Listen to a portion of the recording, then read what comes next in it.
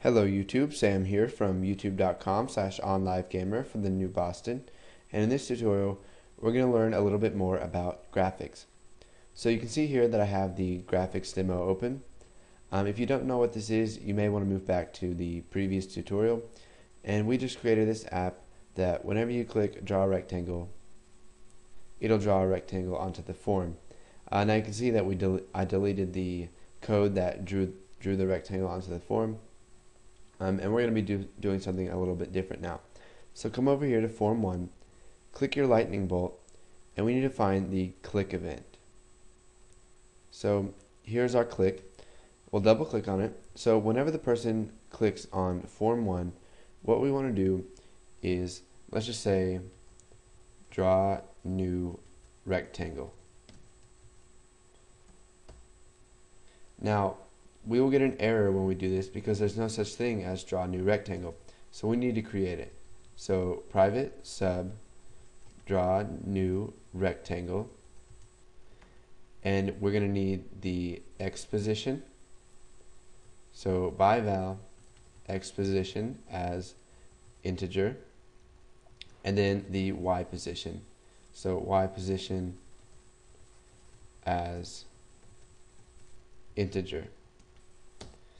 Okay, so whenever they draw the rectangle, whenever they click draw new rectangle, let's just go ahead and type g dot draw rectangle.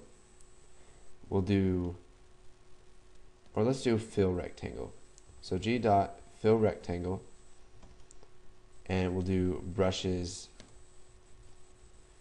dot, let's make it cadet blue, and then we will do the X position. So X position, Y position, and we'll just make it 60 by 60. Okay, so now what we need to do is we need to pass the X position and the Y position to our draw new rectangle method. So you can see here that we have, for form on click, we have by val sender as system.object. The sender is the object of the form. And then we have E as system.eventargs. Now E has a whole bunch of stuff that we can use.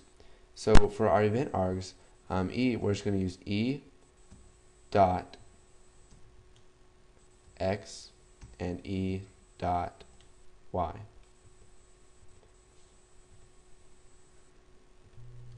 But you can see that there is no such thing as E dot X and E dot Y.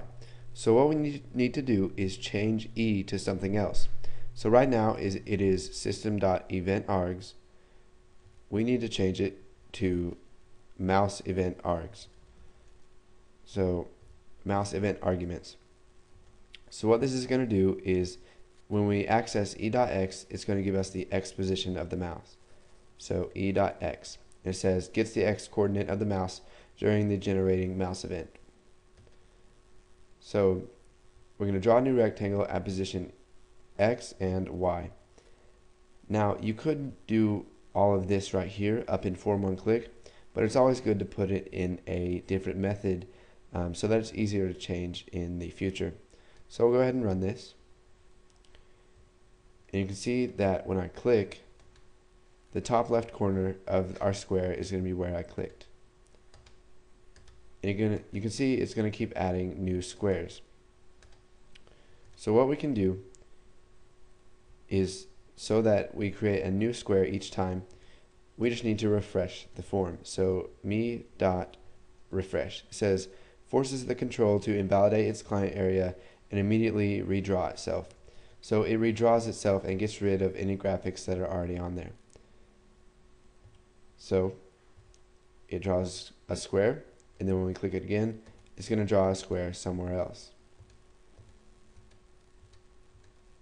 And the squares disappear each time, and it draws a new square. Now we can even draw it behind our button. So go ahead, put this code in if you haven't. It's very simple. Just make sure that you change E to mouse event args so that you can access the X position and the Y position of the mouse. If you have any questions, leave them in the comments. And then once you've done that, go ahead and move on to the next tutorial.